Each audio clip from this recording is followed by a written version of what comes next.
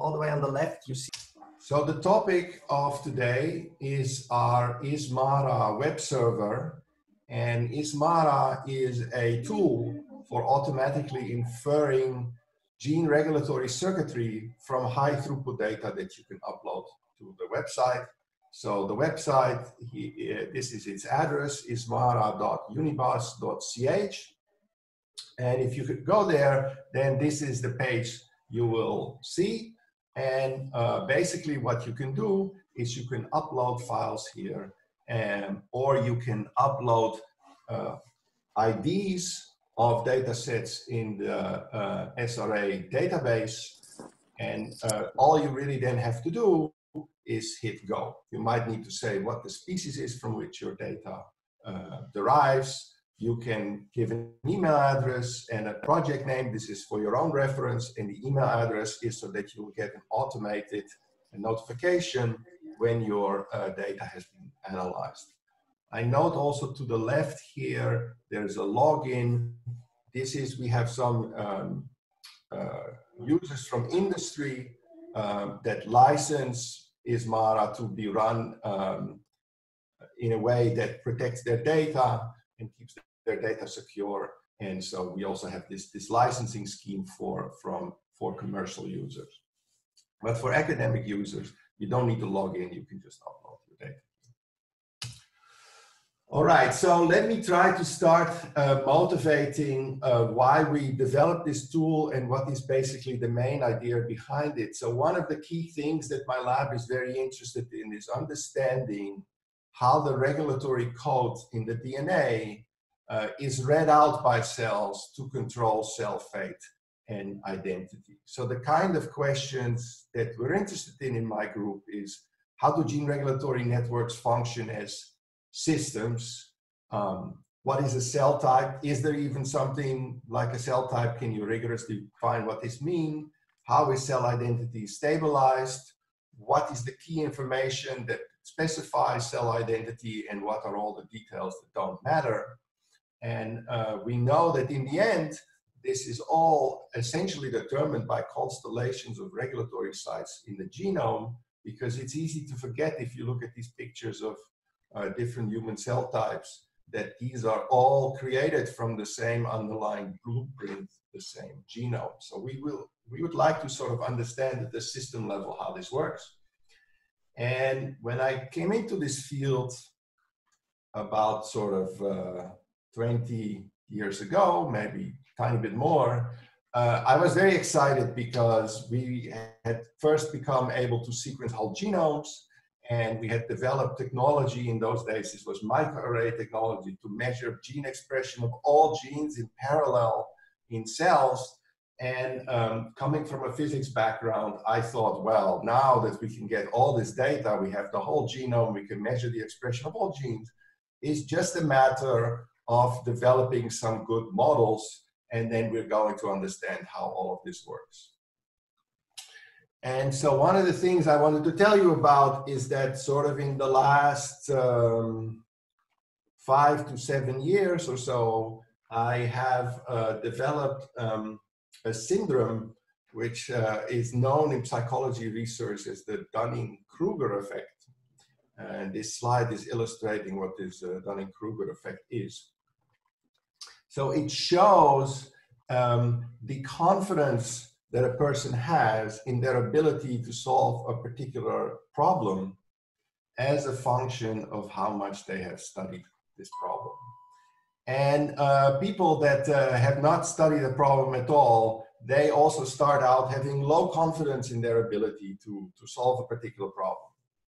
But as they start studying a particular topic, people find that individuals tend to get much more confident very quickly about their ability in a particular field. And so their confidence starts quickly rising.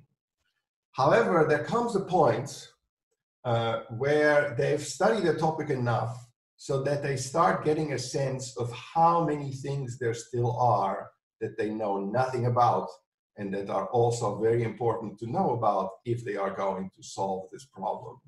And then their confidence may suddenly start dropping precipitously. And so I put a picture here to show you that I'm essentially still going down on this downslide of confidence. I have come to believe that the problem of understanding what is really going on a genome-wide level in eukaryotic cells and how they regulate their cell identity is currently way beyond our abilities to solve. And why do I believe that? Well, we think we know how to measure a lot nowadays about the state of a cell, but there are in fact there are orders of magnitude more things going on inside a cell that we do not know how to measure and we do not know about. And so we're nowhere near the ability to write down a model for everything what's going on in the cell. And moreover, the high throughput measurements that we take are full of artifacts and biases that often are poorly understood. And third, data analysis in this field often involves dizzying arrays of normalizations and filters and transformations. So at the end, it's very, very hard to understand how the results of the analysis even relate to the raw data that went in. And so this is all worrying me a lot. And the approach that we developed came out of this worry and basically means that we want to take a humble position and say, there is no way we're going to really understand everything that's going on in the regulation of cell identity and cell fate. All we want to do is develop methods that are robust and transparent, that are relatively simple, and that can use high throughput data to help guide experimental efforts. That is, to basically provide experimentalists with results that are useful for them to learn where to focus their next experimental efforts. All right, so this is really the main goal of the methods, is to extract from the high throughput data hypotheses that can then be followed up on by further experimental work. All right, was there a question? No? Okay. All right, so the kind of problem that we have focused on is a problem that we have collaborated with lots of experimental groups on in the past. And these groups are interested in knowing what high throughput transcriptome or epigenome data says about the regulation that is going on in their system of interest.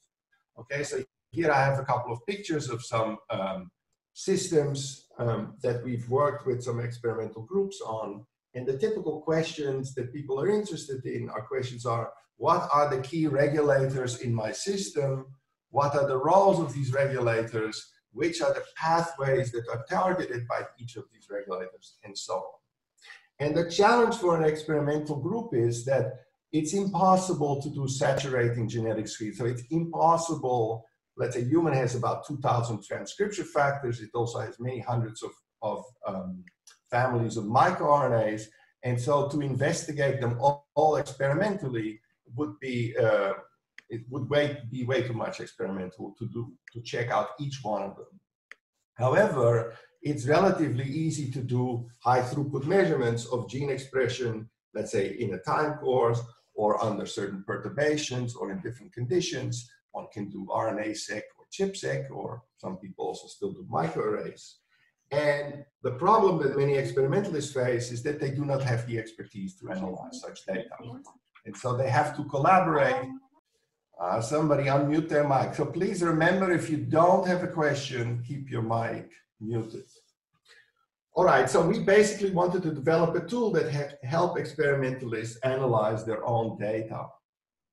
So to just give you a sort of a contrast of our approach with typical approaches, is that some of the most common approaches to the analysis of transcriptome data is you first do basic processing, so you map your reads to transcripts, you find all genes that are expressed, and then, for example, you use a tool like DE-seq to find which genes are differentially expressed across the conditions.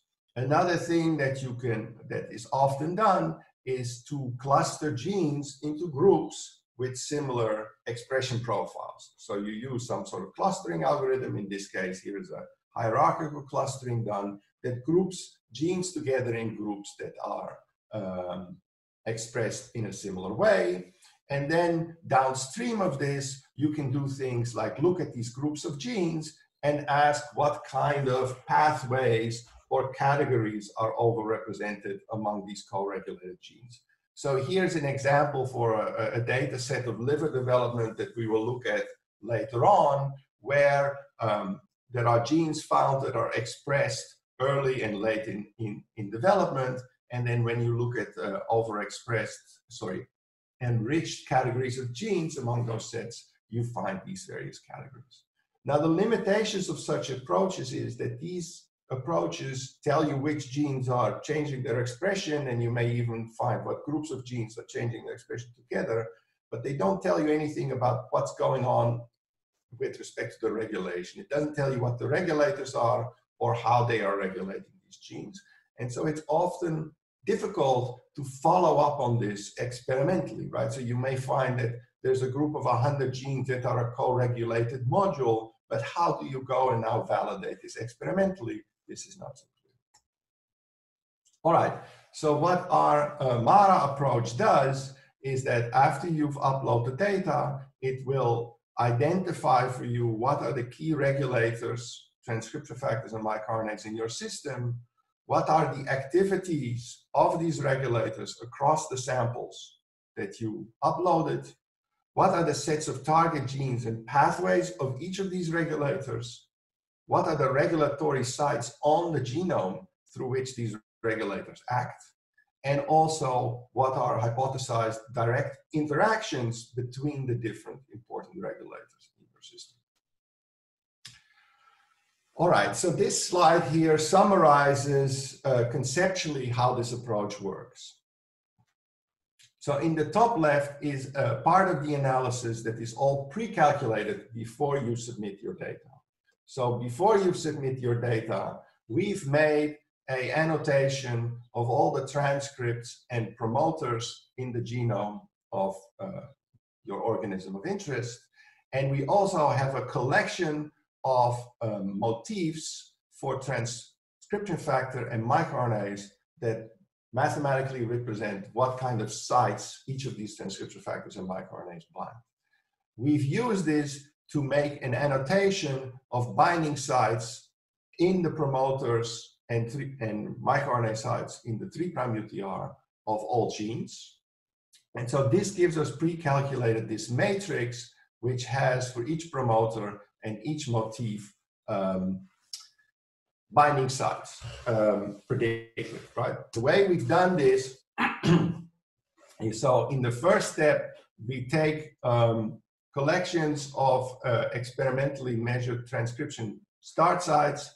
So in the past, we've collaborated with the Riken Institute in Japan, that have done such measurements at great depth in human and mouse. And so we use those cage data to define transcription start sites, and we associate them with transcripts by using collections of full-length mRNAs, for example, from GenCode or Ensemble. And so we cluster the known starts of mRNAs. So here are a couple of examples of isoforms of a gene. And so there is some of these isoforms start here, some of these isoforms have starts over here, and some isoforms have start over here. And then we cluster these starts with promoters that we have annotated. So these here show promoters on the genome that have derived from this cage data. All right. And so we basically cluster these groups of cage TSSs with starts of mRNAs that are associated with. All right. For predicting these transcription factor binding sites, we have curated a large collection of so-called position-specific weight matrices that represent the binding specificity of transcription factors. So here are 4 examples of transcription factors with sequence logos of their weight matrices. And as some of you may know, the weight matrix representation is basically a matrix of probabilities. So components Wi alpha give the probability of finding a base alpha at position I of the site.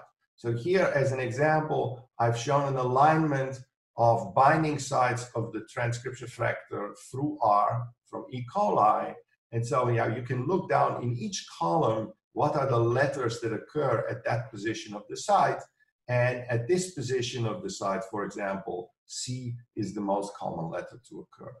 All right, so if you look at the relative frequencies of the different letters at this column, you will see that A occurs in 6%, C 53%, G 27%, and T 13%. And so this weight matrix says, if you have a binding site, the probability that at position 4 there will be an A is 6%, a C 53%, a G 27%, and a T 13%. And so we find these probabilities for all sites in a for all positions in the transcription factor. And so given that, one can now calculate the probability that the binding site for this weight matrix will be sequence S, which is just the product of these probabilities over all positions. All right, so we use this weight matrix representation together with a tool that we have developed previously in the lab. So my lab has worked for a long time on computational methods for predicting these transcription factor binding sites. And this tool is called Motivo. And the key thing that it does is that for each promoter region in the genome, so here is a promoter with a transcription start, we take 500 base pairs upstream to 500 base pairs downstream. So we take a 1 kilobase region. Then we find the orthologous kilobase regions in related species. So when we're making an annotation from human, we collect orthologous regions from mouse, dog, cow, horse, rhesus macaque, and opossum. We build an alignment of these orthologous promoter regions. We also know the phylogenetic tree that relates human and these other species. And basically this gives us a model of what kind of conservation patterns we expect for positions that are evolving neutrally, and also what kind of patterns we expect to see when a segment of the alignment is a binding site for a particular transcription factor. All right, so this is a fairly sophisticated Bayesian model. I will not go into the details. I'm just telling you here that we use this previously developed tool to scan all the promoter regions. So typically there are 20, 30,000 sort of promoters in a mammalian genome.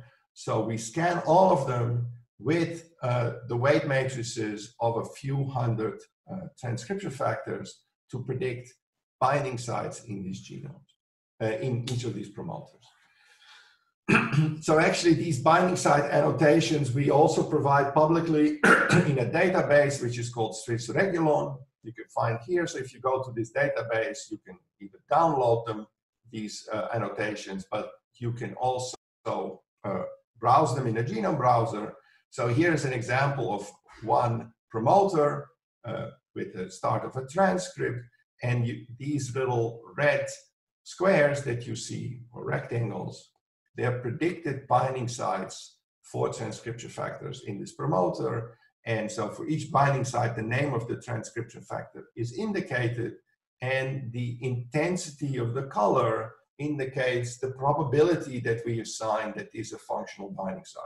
And this probability is based both on how well it matches the motif and on the conservation statistics that we see across other related species.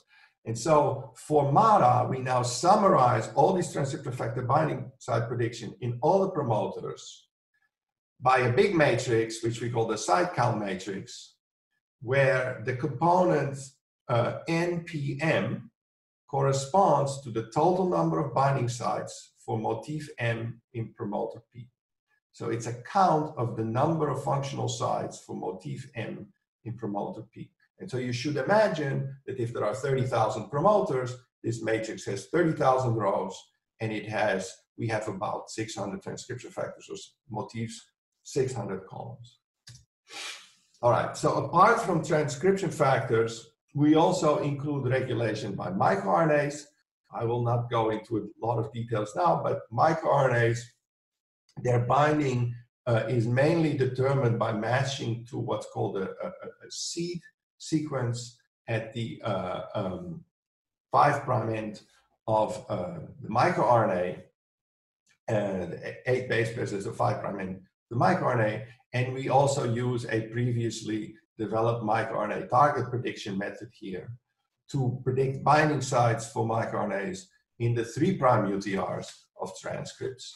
And so these are also summarized in additional columns of the site count matrix. So now each column mu corresponds to one of 86 seed families that we have in human, and it predicts the number of sites for motif mu in transcripts associated with promoter P.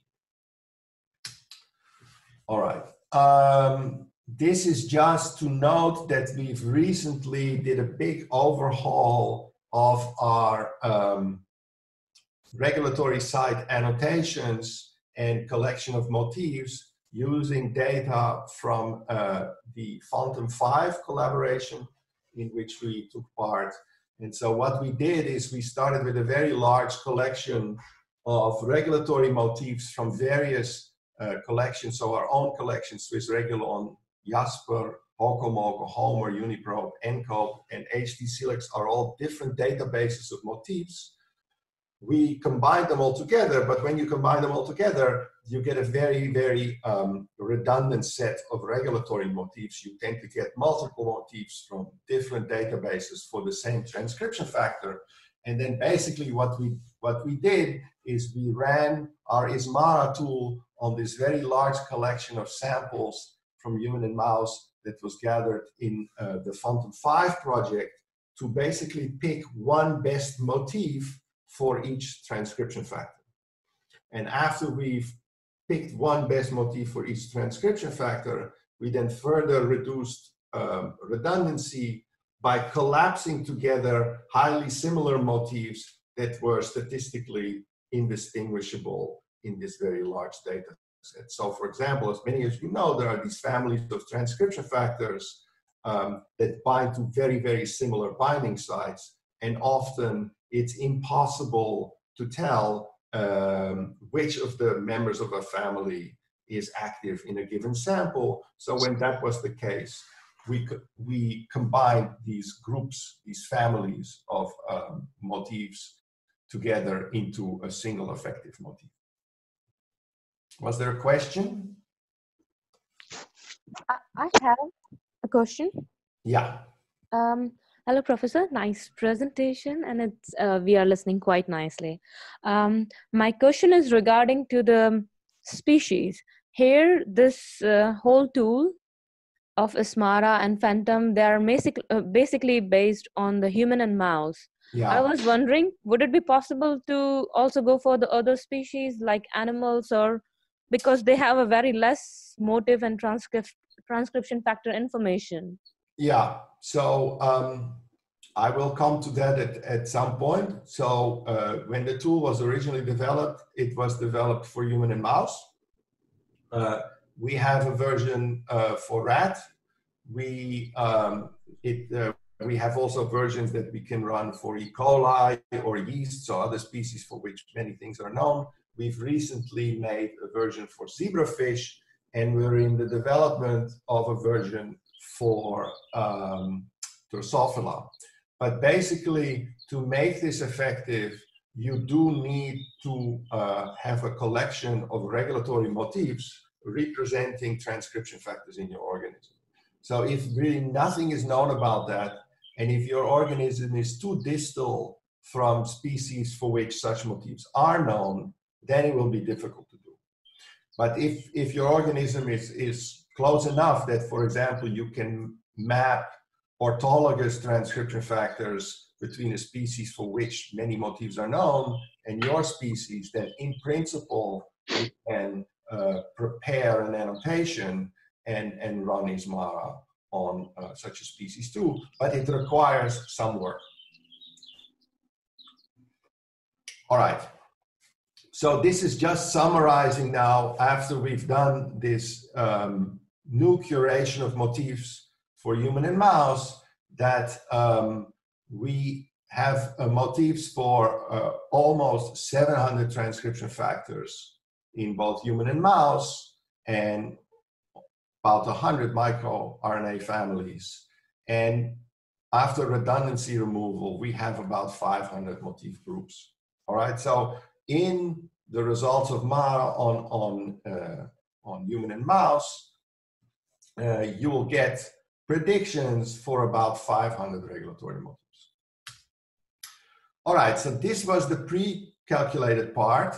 Now the second part that goes into ISMARA is the actual data that is being uploaded. All right, so people either provide RNA-seq data or microarray data. Actually, I realize now this slide is a little bit out of date. We nowadays take either raw RNA-seq data, raw ChIP-seq data in the format of FASTQ files, or even links to the SRA database, as I said. All right, so this data is taken, and then what happens is, so let's take the example of RNA-seq data. We map the RNA-seq reads to the known transcripts in the organism, and from this we derive another big matrix, which we call the expression matrix, which gives for each promoter P and each sample S the expression of this promoter in sample S. So we get an expression profile for each promoter across the samples. So how do we do this more specifically? So we actually make use of the Callisto tool from the group of Leo Pachter. So we map each RNA sequence read to the transcriptome using Callisto. And then we make a slight change from the way Callisto estimates gene expression, in that when a read maps to multiple transcripts, we uniformly distribute it over all transcripts that it's consistent with. So let me try to explain you how this expression calculation is done. So here I've shown you 1, 2, 3, 4, 5 different RNA-seq reads. So, and in the light blue is the transcriptome annotation. These are the various isoforms that are known in this part of the genome. All right, so you see that the red transcription factor here will map to 1, 2, 3, 4, 5, 6, 7, 8 different transcripts. And what we will do is we will assign this red to each of these 8, and we will assign a weight of 1/8 of a read to each of these transcripts. Now the blue read here only overlaps 2 reads, so we give both of these transcripts now a weight 1/2. Here the green one hits just 1 transcript, so we give a weight of 1 to this transcript, and so on.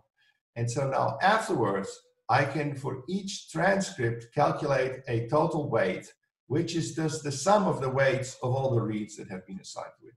So for example, this transcript here at the top gets a weight 1/3 from the orange read, a weight 1/6 from the purple one, and a weight 1/8 from the red one. All right? So we then divide this weight for each transcript by the length of the transcript. This gives us a new weight, capital W, of the transcript. And then for a promoter, okay, so if I take now this promoter here, this promoter is associated with multiple transcripts. So we sum all these weights of the transcripts that are transcribed from the same promoter. We then finally add a pseudo count of 1/2. And then we rescale all these weights to represent transcripts per million and log transform it. All right. So for each promoter, the expression that we now calculate is basically the logarithm of the transcripts per million that we've estimated for this promoter in this sample. All right. So we have this pre-calculated site counts, and we have this, from the data, we calculate this expression distribution of each promoter across all samples. And now we're going to apply this simple MARA model to calculate how active each regulator is in each sample. All right, so the linear model that MARA uses basically writes the expression of each promoter P in each sample S as a sample-dependent constant plus a promoter-dependent constant. So this you can think of as sort of an average expression level of this promoter, plus a sum over all motifs, the number of binding sites that this promoter has for motif M, times some unknown activity of each motif M in sample S. All right, and so what we want to infer is these motif activities. All right, so this goes in a couple of steps. So first, each sample of the matrix is normalized by subtracting its mean expression. So this is a mean expression in this sample, it's just the average over all promoters. Then we get, we subtract this from each column, we subtract its average, and we do the same for the site counts. So for each motif M, we look at the average number of binding sites across promoters, and we subtract that from the site counts. So this until the site counts are now really the site count in promoter P for motif M minus the average number of sites for motif M. All right, so promoters without sites will now have a negative number, and promoters with site a positive number. All right, so now we model the expression for each promoter in each sample as this linear model of motif activities, and we separate this model into two parts. So we look at the average expression of each promoter. So this is just averaging the expression across all samples. And we model that in terms of average activities of each of the motifs. So we fit the following model. We say the average expression of each promoter is given by this linear combination of the average activities of each motif times the site count in each promoter for each motif. And there is some noise added to it. And second, we subtract these averages from the expression levels to basically get the deviations from the average expression of each promoter in each sample. And we do the same for the motif activities. So these A tilde the motif activities are the difference between the motif activity of each motif in sample S and its average activity of this motif. And so we also fit this model, and this model basically fits the changes in expression in terms of the changes in motif activity across the samples, right? So these normalized expression values, they're averaged to 0 across all samples, and similarly, these motif activities also average to 0. All right, so now for the more technical listeners among you, I will first tell you how we technically solve this, and then I will give a more conceptual summary for the less technical of you. So technically, we want to, so these are the expression changes of each promoter across each of the samples. So we write this as a linear function of these motif counts and motif activities across the samples. And we will assume that the noise, that is the deviation between the observed expression levels and the predicted one from the model, is Gaussian distributed. So the probability of all the expression data given the motif activities is given by such a Gaussian form. In addition, to avoid overfitting, we will put a Gaussian prior on these motif activities.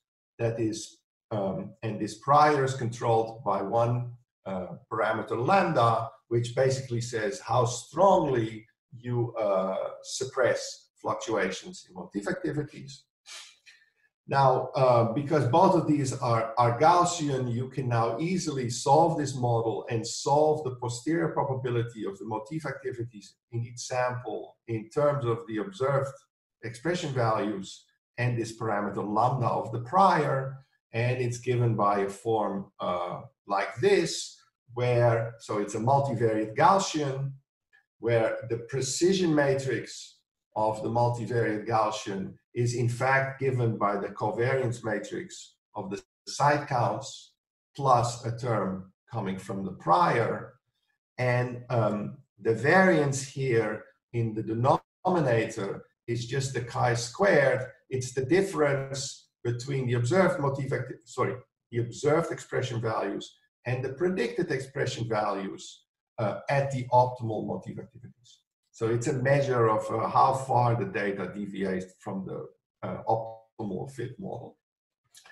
And the parameter lambda of the prior is optimized through cross-validation. So what we do is we randomly select 80% of the promoters to fit the motif activities, and then use the remaining 20% of the promoters as a training set, and we then tweak lambda until the quality of the prediction on the training set is maximized.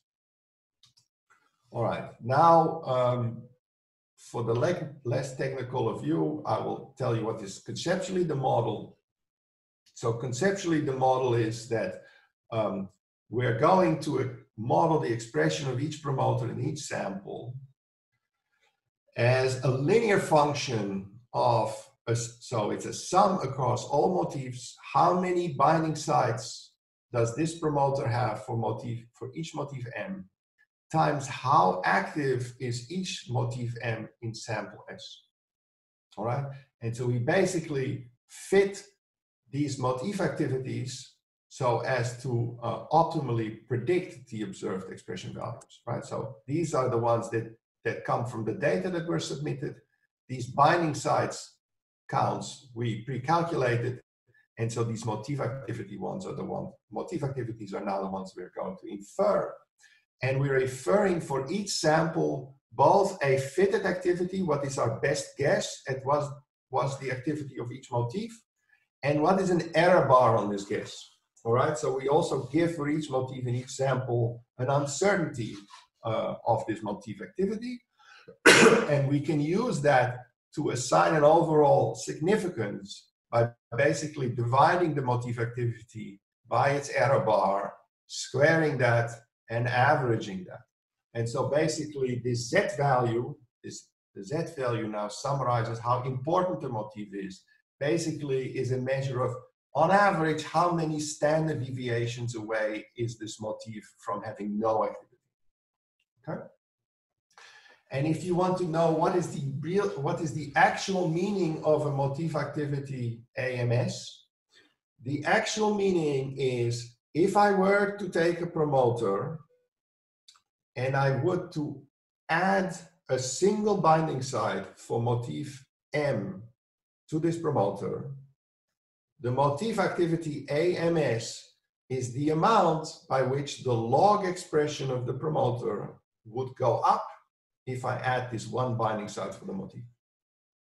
All right? So it's basically a measure of how much is the predicted effect of adding one binding site for a motif to a promoter. Okay. So I'm now ready to show you what this analysis gives you on an example data set. So as we showed you in the, I think Patricia sent you links.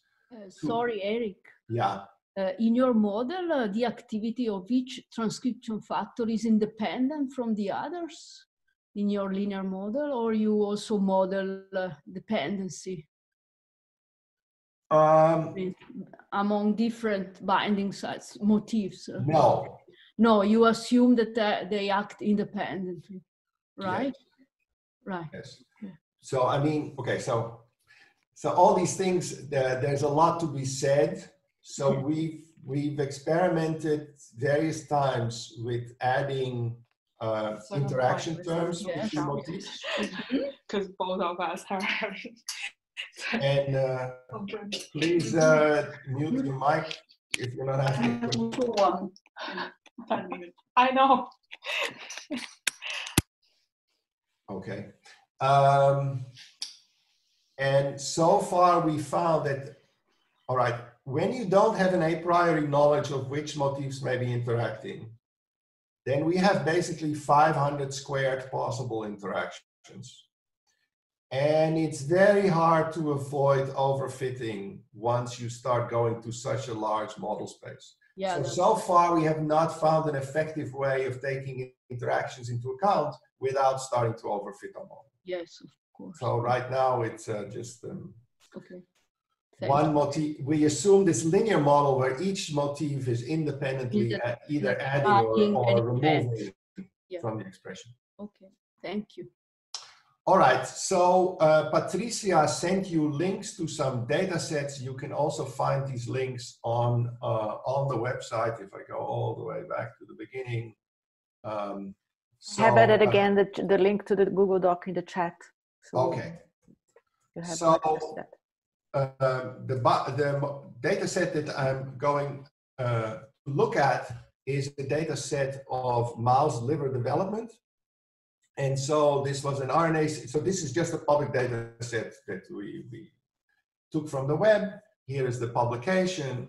It's RNA-seq done at 12 time points in triplicate at each time point, starting 2 days before birth until 60 days after birth. And as I showed, this is some of the results from this paper. And so they've done this clustering of gene expression profiles. There are these sort of 3 phases, a pre-birth phase, a suckling phase, and a weaning phase. And then they show you the expression patterns of groups of co-regulated genes across the time course. And they found that certain groups were enriched for having genes from particular pathways like glycolysis, ketogenesis, glycogenesis these are these expression profiles of these different clusters of genes. All right, so this is from the original paper, and now we will look what the predictions of MARA are if you just upload this RNA-seq data to the server. All right, so if you go under example results, it's all the way at the bottom. So here's the dynamics of mouse liver, and then the dynamics of mouse liver, where we've averaged now the results over replicates. I will come to that in a second. All right, so if you just upload this and run it, right, so there's no parameters to set. You just upload the data and say go. The results page that you will get will basically be a list of motifs sorted by the Z value that tells you how significant each of these motifs is. So the most significant motif is E to F. It has a Z value of 5.25.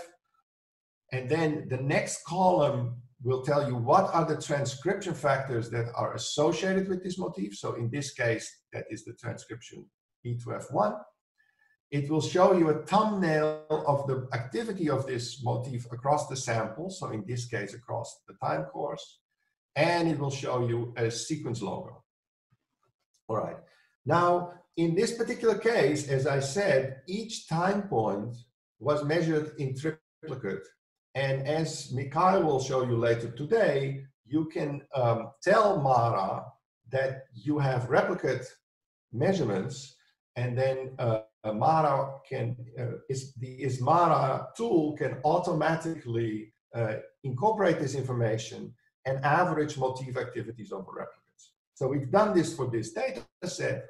And so now if you go to the replicate average data, what you see is, of course, now there are less points in the thumbnail because now the replicates are now all mapped to one time point. But it reorders the significance of the motifs. So once we've done the replicate averaging, actually the most important motif is now HNF4A with the Z value of 7.61. So you also see that the Z values have actually gone up relative to no averaging, and this is of course because you get more information if you have replicates. All right, so now what you can do is each of these names here of a motif is actually a link to more information about what this motif is doing, right? Because this is just summarizing how important are the motifs and what is a thumbnail of how they change their activity across the time course. All right, so the top motif, HNF4 alpha, is actually well known to be a key transcription factor in hepatocyte development. So one of the reasons I took this example data set, there is quite some information in the literature about liver development, and so we can basically confirm that the top motif that MARA predicts is in fact known to be a very important developmental transcription factor in liver development. And so here I'm showing you some pictures from a paper on HNF4 alpha is an essential for specification of hepatic progenitors from human pluripotent stem cells. And they show in this paper, for example, or they discuss that HNF4 alpha controls the initiation and maintenance of several key downstream transcription factors. All right, now if you go to the page for HNF4A, so, and I encourage each of you to actually in a browser try to follow along and look at the results for this mouse liver data set and see what are the results that I'm actually showing you, because the things I'm not showing on the slides, you actually can see them within the interface. So the first thing that you will see is you will get a list of the transcription factors that are associated with this motif. And in this case, there is only one, and it's HNF4 alpha, and you get some links to further information about this transcription factor. So this is just links in other websites. All right, so now, second, you will see an analysis of the correlation between the expression of the HNF4 alpha gene and the motif activity. Let me just check.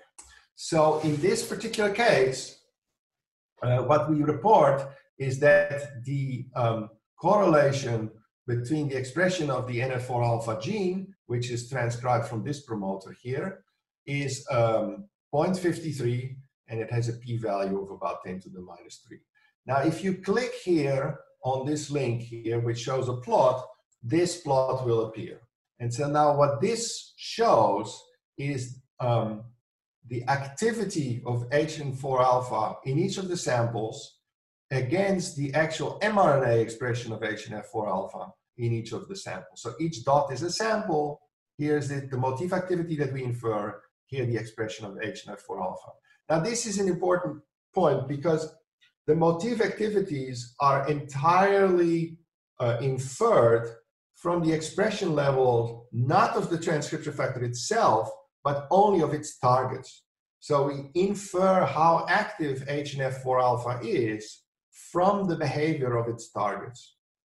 And so by now comparing these motif activities with the actual expression of HNF4 alpha, you can basically check if it indeed looks like the expression level of HNF4 alpha is indeed upregulated when it becomes more active. And so you see that here there is indeed a moderate correlation that HNF4 alpha tends to be higher expressed in those samples where its activity is higher, with a correlation of a Pearson correlation of 0.53. Note also here that the units correspond to log 2 TPM. So we see that the absolute expression level of HNF4 alpha runs from 2 to the 5, right? So from 5 to 7 here is from 2 to the 5 is 32 to 128 transcripts per million. Okay, so this plot also tells you whether this thing is expressed at all and how high it is expressed. All right, so now let's, for comparison, so the one thing that I should have told you also is that it also gives you a more detailed look at the motif activity profile. So you see that this HNF4 alpha its motif activity is sort of continuously increasing across development. And it starts out at -0.4 and it goes up to about 0.3. All right.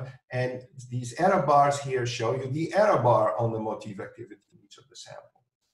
So to now again think, what do these numbers mean? -0.4 to 0.3. Well, it basically means that the effect of a single HNF4 alpha site goes from 40% reduction of expression relative to mean expression of the gene to 30% increase of expression relative to average expression. Okay, so that's what the meaning is motif activity. All right, so now the next motif I'm going to show you is E2F2, E2F5. This is one motif that is actually associated with two transcription factors. So these two transcription factors, their binding preferences are so similar that we can't tell apart whether E2F2 or E2F5 is the transcription factor binding to this motif. They can both bind to this motif. Okay, so you have these two.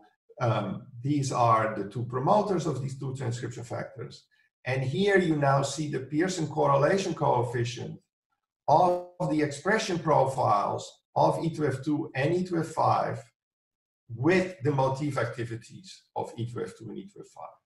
And so what you see in this particular case is that E2F2 shows an almost perfect correlation with the motif activity, whereas E2F5 shows some correlation, but a much weaker one.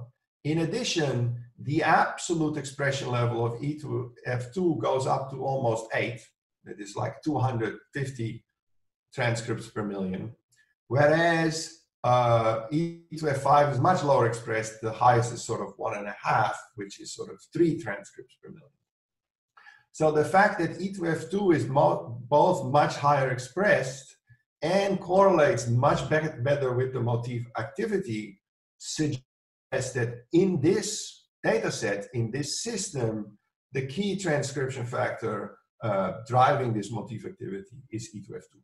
Okay, so you can use this correlation and absolute expression levels for motifs that can be bound by multiple transcription factors to basically make a hypothesis of which transcription factor is actually responsible. All right, now in some cases, you can actually find that there is a negative correlation between the activity of a motif and its mRNA expression value. So here's an example from further down the list. This is a motif CEBPE. This motif's activity is also going up across the development, which means that the targets of this motif are upregulated across the time course. However, we find that the activity, as the activity goes up, the actual expression level of CEBPE goes down.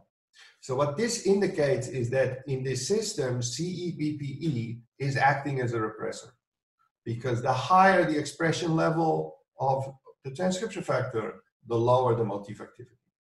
So you can use these correlations also to find out which transcription factors are acting as activators and which transcription factors are acting as repressors. All right. Okay, so far I've just told you about motif activities and what they mean and how to tell whether which transcription factor is responsible for a given motif activity and whether it's acting as a repressor or an activator. So the next thing we want to know about is, of course, what are the targets of each transcription factor? So MARA calculates lists of target genes in the following way. So for each motif, and I indicate here the green motif, we first find all the promoters that have predicted binding sites for the motif. Okay, because if you have no binding sites, then you cannot be targeting that promoter. But so here there is a promoter where there were binding sites for the green transcription factor.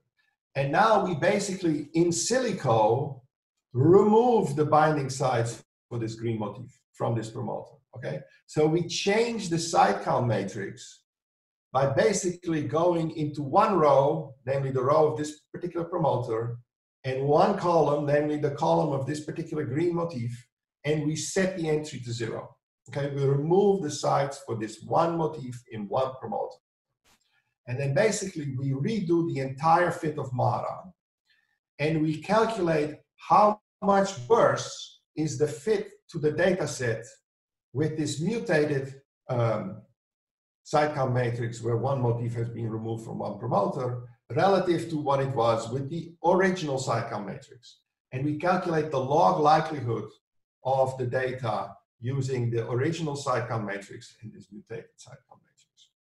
And this then gives a score, a log likelihood score, for how likely it is that this motif is regulating this particular promoter.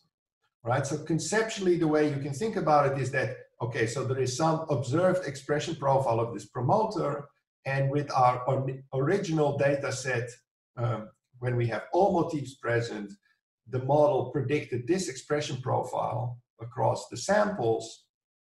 But now, when we remove the binding sites for the green motif from the promoter, the predicted expression turns into this red curve. And we basically quantify how much worse is the fit of the red curve than the green curve. And this log likelihood ratio, SPM, so this is the target score, is basically quantifying how much worse is the fit without this green binding site in this promoter than with the binding site. For the technical among you, it turns out that this log likelihood ratio can be quite easily calculated as follows. You basically just, for each promoter and each sample, calculate the chi-square deviation between the fit and the observed expression. And then you calculate the chi-square deviation with the new site count matrix from which this one motif has been removed in one promoter. And then this log likelihood ratio is basically the difference of these chi-squares divided by the average chi-squared average across all samples and all promoters. Okay, if you want to see the derivation of why this is the log likelihood ratio, then I refer you to the ISMARA paper where this is derived in detail. Okay, so the target score measures how much the square deviation between fit and model increases when sites for the motif M in promoter P are removed, relative to the average square deviation between predictions and measurements across all promoters and samples. All right, and so one thing to notice is that this quantity is extensive in the number of samples. The more samples you have, the higher these target scores tend to be. Okay, so it's like the more samples you have, the more accurately can we identify the targets of each motif. Notice that the target score can also be negative. For some promoters and some motifs, it may actually, the fit may actually be better when you remove the site than when you keep it. All right, so the next thing that you will see on the results for this HNF4 alpha, if you go to the page of the HNF4 alpha results, is simply a list of target promoters sorted by this log likelihood score. All right, so at the top of this list, here is a gene called CYP2C29. This is a cytochrome P450 family gene, and it has a log likelihood ratio of 95.78. Okay.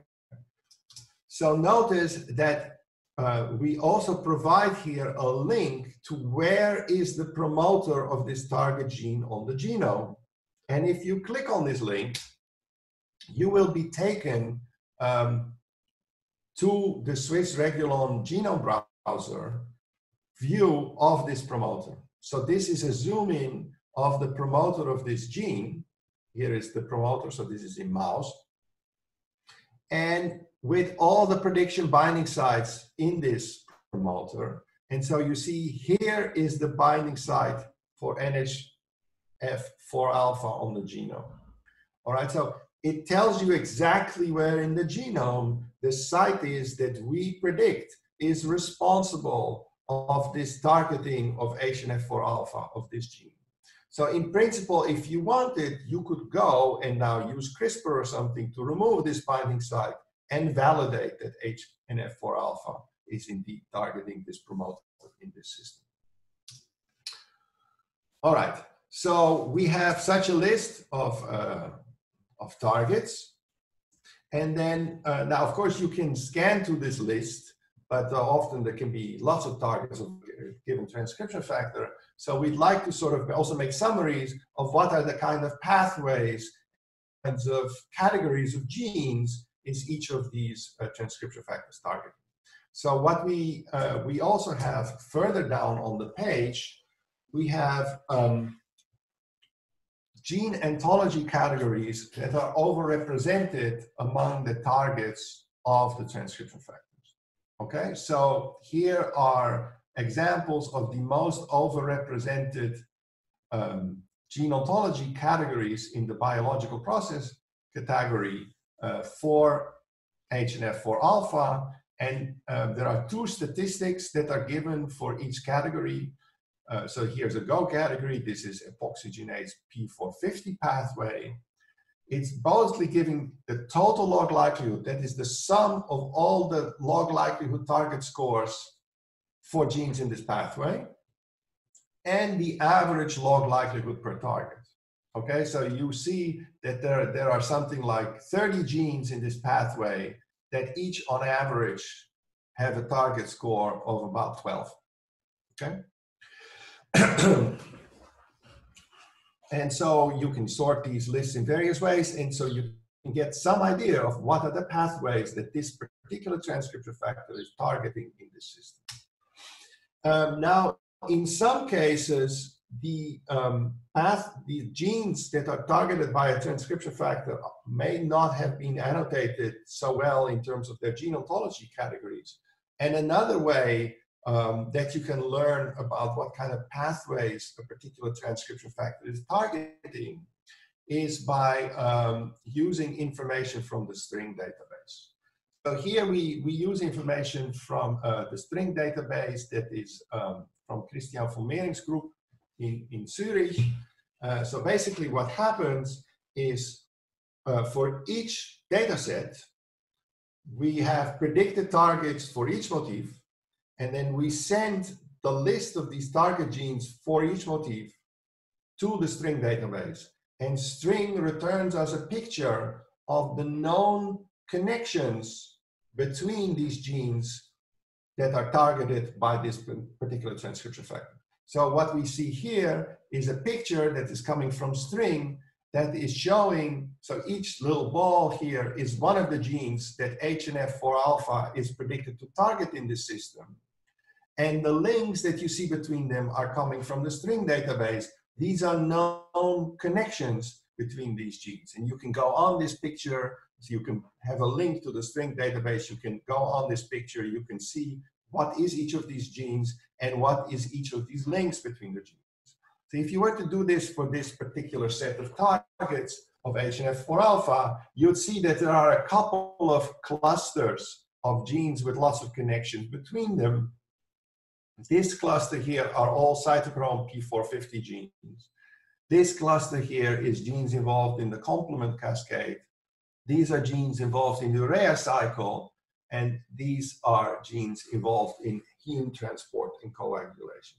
So with this kind of analysis, it allows you not only to see what is HNF4 alpha targeting, but to sort of take it apart into various functions that are performed by the genes that HNF4 alpha is targeting. All right, and then finally, we also predict direct interactions between each transcription factor and other transcription factors. So basically what we've done is we basically take HNF4 alpha and looked at all of its targets and asked which of these targets are themselves transcription factors with motifs. So in this, and so there is a little interactive picture that you get where HNF4 alpha is in the middle, and around it are other transcription factors that are directly targeted by HNF4 alpha. And if you mouse over on one of these links, you will actually see the name of the transcription factor in question and what the target score is. So for example, this link here says that HNF4 alpha targets directly the promoter of NR1I3 with a target score of about 17.2. Okay? If you look up what is this gene NR1I3, it's also known as CAR, constitutive androstenedione receptor. And this is well-known important transcription factor in liver, as I'm showing here from this citation that I pulled out that says that CAR promotes differentiation and maturation of hepatic-like cells. So we predict that this HNF4 alpha is directly targeting CAR and upregulating it in this system. And here are other examples.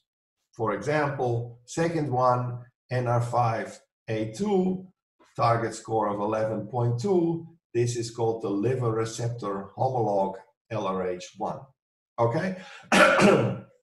So basically, MARA also predict for you the sort of key regulatory circuitry around each transcription factor. What are the other transcription factors that are regulated by this transcription factor or that are regulated this current transcription factor? So for example,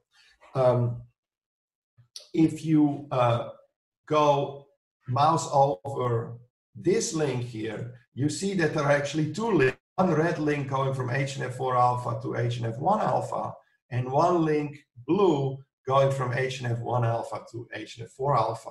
And the target scores associated with these are 3.6 and 4.6.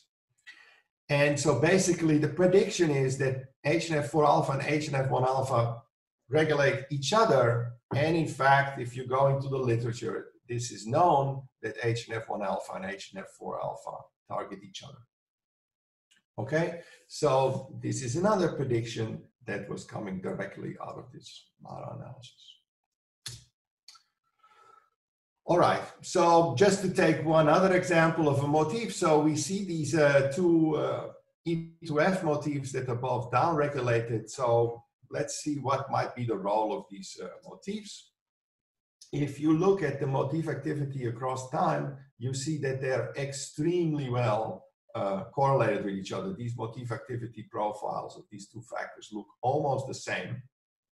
And this suggests that we might be looking at a signal pathway.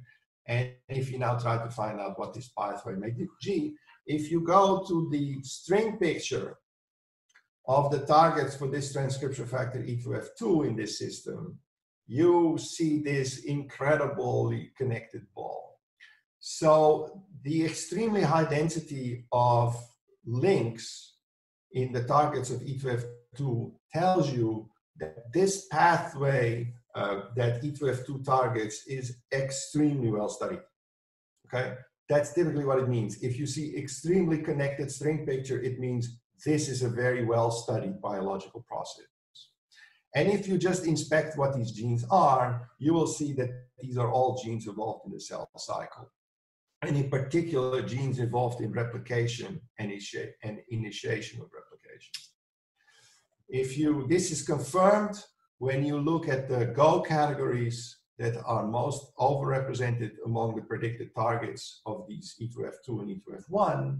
And you see that the most overrepresented categories are DNA replication initiation, DNA unwinding involved in DNA replication. And so what you find is that these E2F1 and 2 are responsible for regulating the G1S transition of the cell cycle. Okay, so the fact that this is going down across the time course basically means that the amount of cell division replication is decreasing with time, across the liver maturation. Okay, so this concludes my summary of the use of MARA on transcriptome data. And I want to now say a little bit about that you can also use MARA with ChIP-seq data to learn about transcription factors that may be responsible for driving chromatin modifications. Okay, so we first developed this in the context of a collaboration with the lab of Dirk Schubler here in Basel.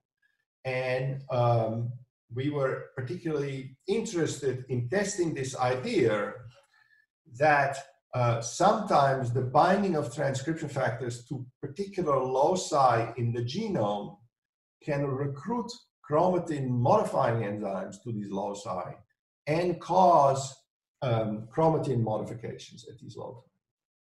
Okay, so this is the kind of conceptual idea that MARA can also implement.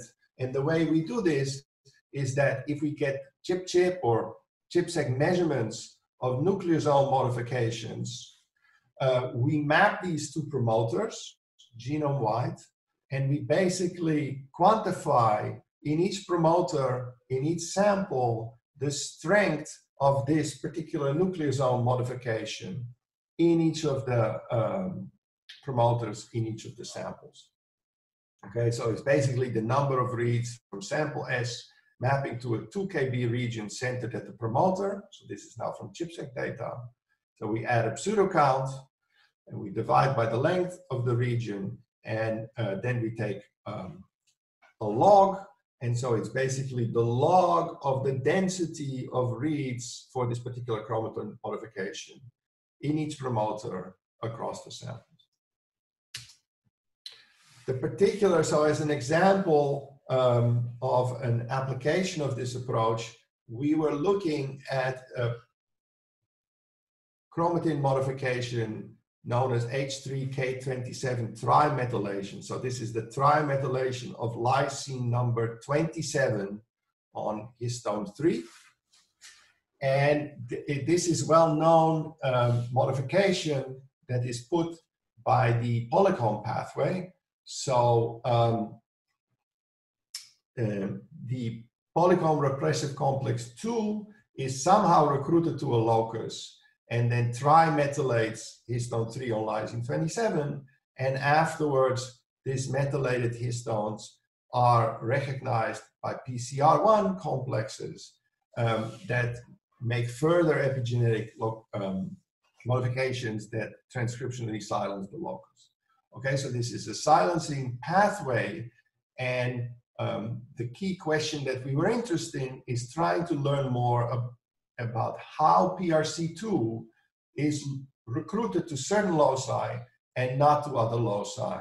And we were hypothesizing that maybe some transcription factors are responsible of recruiting PRC2 to particular loci and leading to this trimethylation of lysine 27 at these loci. All right, so we get data of embryonic stem cells that are differentiating in vitro into neurons. And we got data from 3 time points: stem cells, neuroprogenitors, and terminal neurons. And we measured H3K27 trimethylation genome-wide at each of these time points. So basically, we just apply MARA to this histone modifications across time, and then these are the predictions of the top transcription factors. So for example, we predict that the transcription factor snail transiently recruits repressive mark H3K27 trimethyl during the neuroprogenitor stage. These are the targets in the string database of snail. And what we see in the enrichment of particular pathways among these targets is that the targets of snail are actually highly enriched for transcription factors. That is, the genes that snail binds to and causes to be silenced by polycomb are highly enriched to be transcription factors themselves. Okay, and so maybe this polycomb pathway here in this development during the neural progenitor stage the polycomb is used to silence a whole bunch of transcription factors that you don't want to be activated. We can hypothesize that that is maybe what Snail is involved in this system. So this is just to give you one example of how you can use MARA with ChIP-seq data from chromatin modifications. You can also use MARA from ChIP-seq data from transcription factor binding. Here I will show you an example of some analysis that is actually never published, where we use data from the lab of Eileen Furlong in Drosophila mesoderm development, where she measured the binding of 5 different transcription factors genome-wide across different stages in development. And so basically what one notices is that the same region in the genome may be bound by a transcription factor in one stage, but not at another stage. So for example, this transcription factor, this region in the genome is bound by MEF2 at the later time points, but not at the earlier time points. Whereas, for example, this region is bound by Tinman, this red transcription factor, at the early time points, but not at the later time points. So the same transcription factor will bind to different subsets of promoters at different stages. And we can try to use MARA as well to understand why the same transcription factor will bind to the same region in some stages, but not other stages. And the hypothesis is that other transcription factors can basically passively cooperate with each other to determine the binding, right? So the conceptual model is that, let's say, in the early stage, this green transcription factor is expressed, and the similar red, okay, let me start over. I didn't do very well. Good. There's a region here on the genome covered by a nucleosome in general, right? Because the DNA is covered in nucleosomes that make it inaccessible to transcription factors. And under this nucleosome are 2 binding sites for the red transcription factor and 1 binding site for the green transcription factor. Now, in this early stage, the red transcription factor is not expressed, and only the green transcription factor is expressed. But by itself, the green transcription factor cannot really compete and displace the nucleosome, and it will not bind to its site.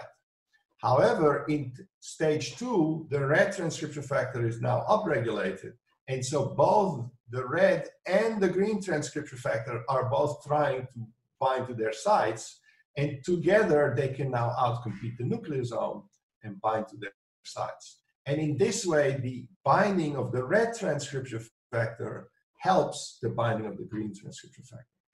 So you can write this down also in a simpler linear model where the binding to a particular region of motif M in sample S, so of this green transcription factor, is basically driven not only by the binding and the number of binding sites for this green transcription factor and the activity of this green transcription factor, but also facilitated by the binding of other transcription factors to the same region.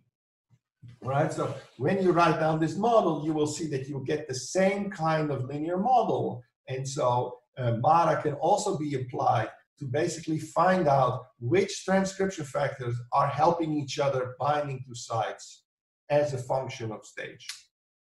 So when we apply this, this approach to this data, so we, for example, find that if you look at MEF2, it's binding across the 5 stages. The most important motif, not surprisingly, is MEF2 itself. Okay, so the most important predictor of MEF2 binding is MEF2 binding sites. However, other important predictors of MEF2 binding that are stage specific are binding sites for Tinman, for TTK, and for Zelda. And so, for example, the prediction is that Tinman helps MEF2 binding specifically here at the second stage. Whereas Zelda is helping MEF2 bind early in development and is not helping MEF2 to bind late in development. So it seems Zelda helps binding early in development and not late. This is actually something that is now known in the literature, whereas this TTK seems to act to repress the binding of MEF2. Okay, so it seems to oppose binding of MEF2. So this is showing you that you could also upload to MARA ChIP-seq data for a particular transcription factor and learn which other transcription factors are helping your transcription factor to bind in a stage-specific way. All right, so the final thing that I want to tell you about is how the replicate averaging of motif activities works. So in this example here, these are the estimated motif activities of HNF4 alpha across all samples. And as I told you, there were always measurements done in triplicates. So these were the first triplet, the second triplet, the third triplet. These are all the same time points. So now when you ask MARA to calculate average motif activities, replicate average, basically what you do is you tell MARA which samples are replicates of each other. And so you basically divide the samples into groups where all the samples in one group are considered to be replicates and different groups are considered to be different conditions. And then for each group, we sample the activity in a sample S of this group is the average activity at the group plus some sample specific deviation. And we assume that these sample specific deviations are Gaussian distributed with some standard deviation sigma g. And so what we do is we now for each group optimize this standard deviation sigma g using a Bayesian procedure. And so at the end of the day, the mean activity of a group of samples is given by the weighted average of the motif activities in of the samples in the group. And you also get an updated error bar that is given by this expression. All right, so basically what this says is that the smaller the error bars on the motif activities of the samples, the higher the weight they're going to have in calculating the average, and the less the variation of the motif activities of a group in a sample, the smaller the error bar will be for the motif activity of the group. All right, so this is the calculation that MARA does to calculate, replicate averaged motif activities. Okay, and the final thing is I already told you, so far we've all been looking at how changes in gene expression of genes across the samples are explained by changes in motif activity. But ISMARA also fits the average expression in terms of the mean activities of the motifs. I told you about this early on in the presentation. So we model the average expression of each gene, averaged over all samples, in terms of the mean activities of each motif, also averaged over all motifs. All right, so these mean activities, when a motif has a high mean activity, it means that targets of this motif tend to have high absolute expression when you average over all samples. And with motifs with low activity, it says those targets of this motif tend to have low absolute expression across all samples. And so in the case of this liver maturation data set, the highest activities apart from HNF4 alpha are these transcription factors like NRF1, TAL1.